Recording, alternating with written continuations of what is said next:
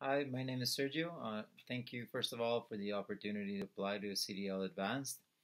To address your first question, um, I'm looking to move into the technology and startup world after Rotman, so I'm mainly interested in ventures that are using AI applications in prediction or even other ventures in the tech and SaaS industries.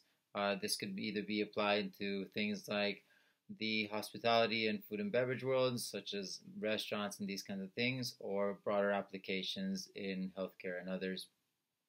As far as what I can bring to some of these startup ventures, I have been working in business development in the past, so I know and I'm aware of how startups need to grow and scale at certain points and how important this is.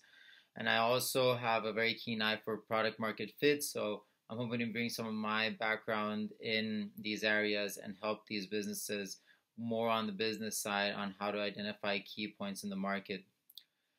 The challenges I see coming into this, especially on the deep science side, will be adjusting. Having a non technical background, I might need to get brought up to speed on some of these.